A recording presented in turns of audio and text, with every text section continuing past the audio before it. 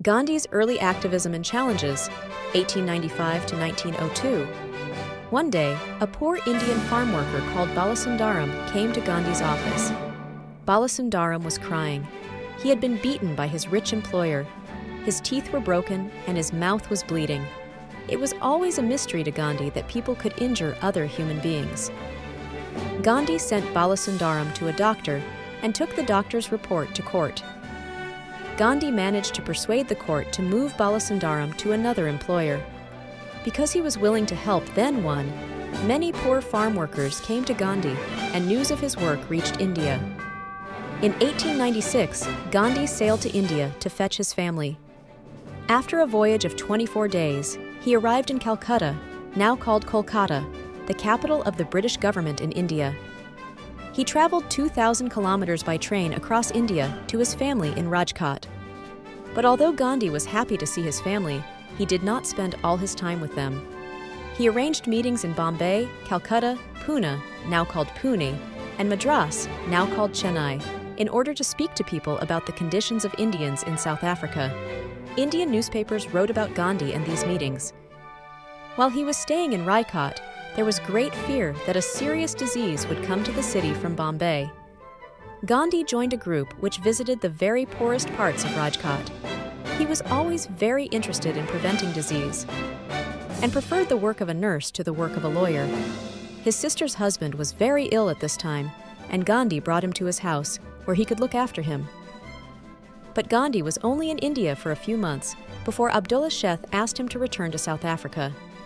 This time, Gandhi traveled with Castor and their 2 sons. They sailed from Bombay on one of Abdullah Sheth's ships and arrived in Durban in December 1896. Many of the white people of Durban had heard about the meetings which Gandhi had organized in India. These meetings had made South Africa unpopular in India, and so the people of Durban did not want Gandhi to return to the city. The passengers were prevented from leaving the ship. They were kept on the ship for 23 days, but at last they were allowed to leave. Gandhi was recognized, and a crowd of young white men began to follow him and to throw stones at him. They hit him and kicked him and pulled off his turban. The brave wife of the police chief was passing in the street, and she came up to Gandhi. The crowd stepped back because they did not want to hurt a woman, and soon the police arrived. Gandhi was taken to a friend's house where he was looked after. Gandhi refused to take the young men to court for their violence against him, and this made some of the white people feel ashamed. For the next few years, Gandhi lived with his family in a pleasant house near the beach. 2 more sons were born, Ramdas in 1898 and Devadas in 1900. Gandhi continued to work for the Indians and to help the poor farm workers. Every day he also worked as a nurse in a small hospital, giving medicine to sick workers.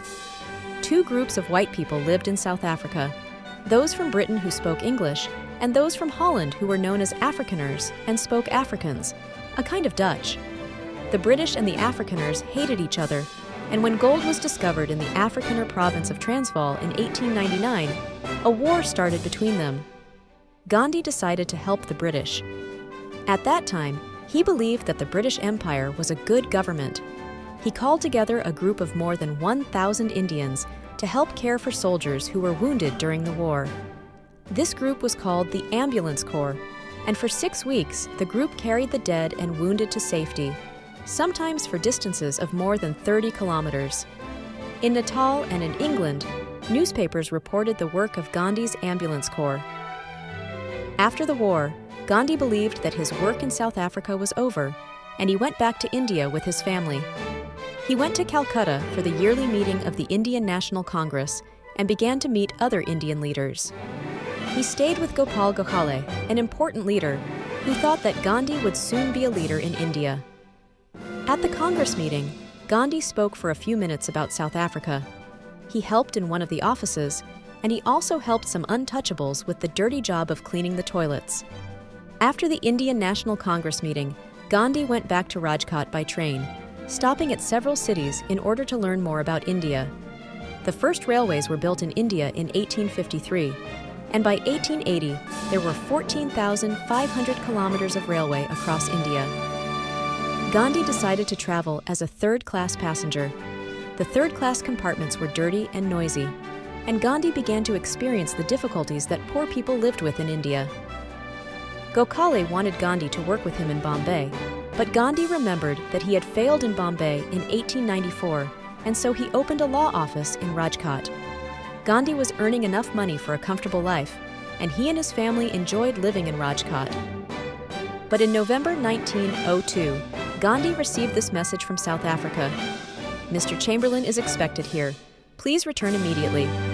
So Gandhi left his wife and his 4 sons and returned to South Africa. He had been in India for only 1 year.